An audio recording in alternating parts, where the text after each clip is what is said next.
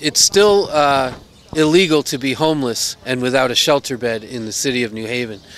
Mark Colville, talk about your press release and what's going on with the situation with the homeless and the mayor. Well, the situation is that the homeless, it's still illegal to be homeless and without a shelter bed in the city of New Haven, and that's based on the policies that the city has enacted. Number one, there's not enough shelter beds in the city, and number two, when people are refused a shelter bed and sent to the street, they're sent there with the mandate to scatter and to disappear. We proved that a few weeks ago when we took over a piece of city land which is right next to the Catholic Worker House, and we set up a very peaceful and quiet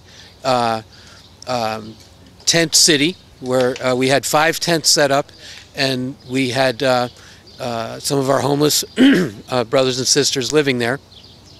And the city came and evicted us and arrested 2 of us and took the tents away. We did that action because we were trying to claim the human right of taking refuge together for people who have no refuge.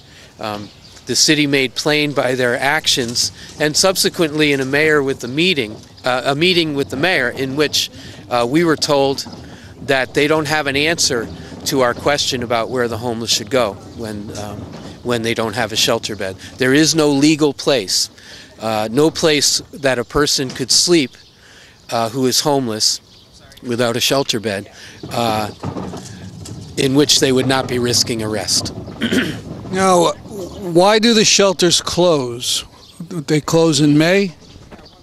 Yes, that's become a seasonal reality. When the overflow shelters, which is what they call the shelter on Howard Avenue, an overflow shelter.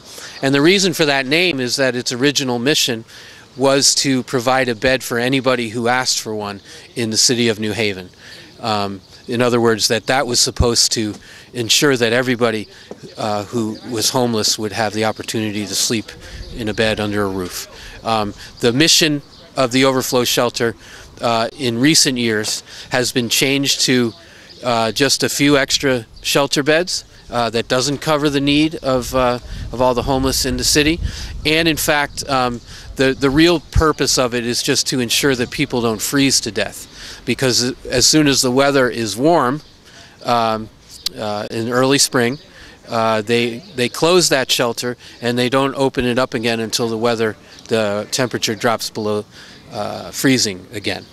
But there's no magical housing that opens up in May. That's correct. And again, when you send people to the street, you're criminalizing their lives, and that's because of the policies that are in place right now. The other thing to remember is that there is no plan for low-income housing development here in the city.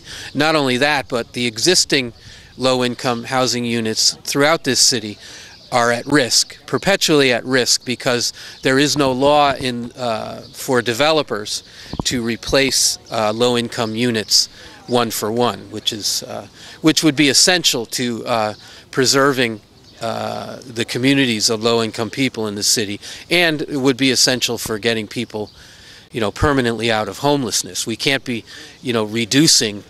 shrinking the numbers of low-income housing units and then say that we have a real plan to deal with homelessness. I'm glad you got into this question of low-income housing, because people generally think homeless means utterly destitute, don't have any money at all, but there's a lot of people who just can't afford New Haven housing. Isn't that right? That's right, and homelessness has taken on, homelessness has become much more rampant, obviously, in the cities in this country, and we know that for low-income people, even with apartments, most of them are just a few paychecks away from being on the street. So the reality of homelessness, it's because, again, the policies in place ensure the permanence of homelessness and destitution. Now, you've met with the mayor, there were promises made, and you don't feel they're being kept? That's right. The mayor did make several commitments involving adding more shelter beds to the shelter on Grand Avenue. She said that they would do a complete audit of that shelter, get rid of the bed bugs, which have been a major complaint, and to do whatever rehab is necessary to make that place more livable. They also, there's a policy in place called 90 days in, 90 days out, which essentially is a person can have a bed there for 90 days, assuming they can get in.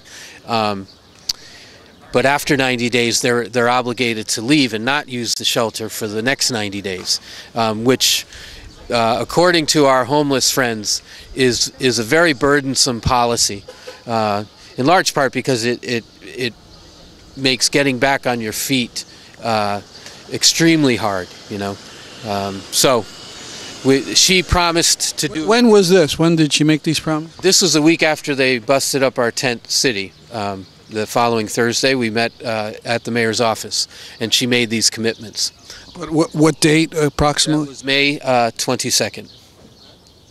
And so today, I mean, our purpose today was to once again say publicly, where then shall we go? There still is not an answer to that question, and where are the reforms that were promised to us?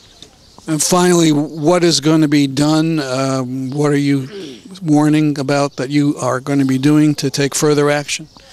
Well, we've pledged to, in a month's time, roughly a month, on actually a little more than a month, July 24th, we are once again going to take a piece of city property and claim it as refuge for the homeless and for those who have been scattered. Again, it's the assertion of a human right, and we want the city to know ahead of time. We want the people of New Haven to know ahead of time that we're going to assert this right again on July 24th. July coming, and you know, we hope that between now and then, perhaps this action will be made unnecessary. That's my personal hope.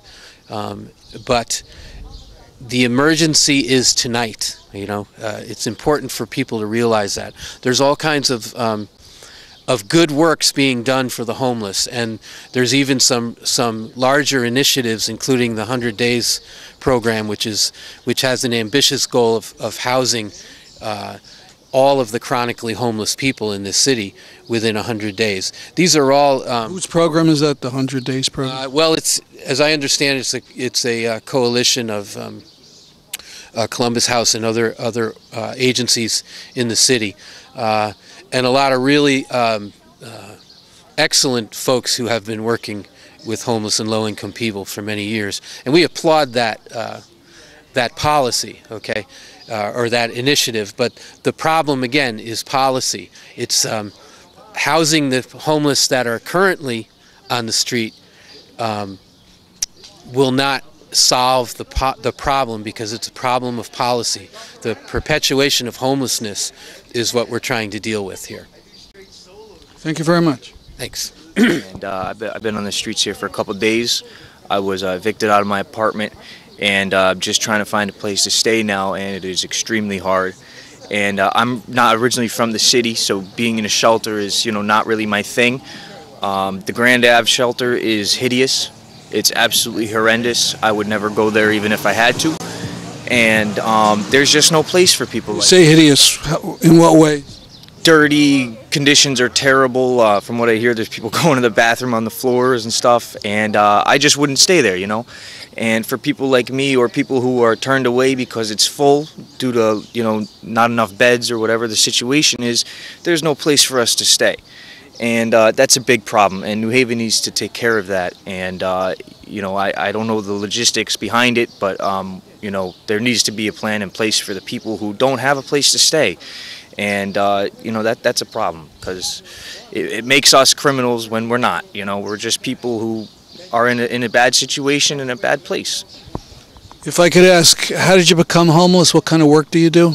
Well, I'm a mechanic. I do mechanic, auto body work, stuff like that, and the money's just not there. You know, I lost work a couple years ago. I've been out of jobs. Was trying to go back to school and just couldn't pay the rent and got evicted. And it's been hard, you know. So you know, it's just tough trying to get a place to stay till I can get back on my feet and, you know, find a job or maybe go to school or something, you know. It's just really tough for people like that, you know, because we're not criminals, but they make us out to be these terrible people, and we're just not, you know. Thank you very much. You're very welcome.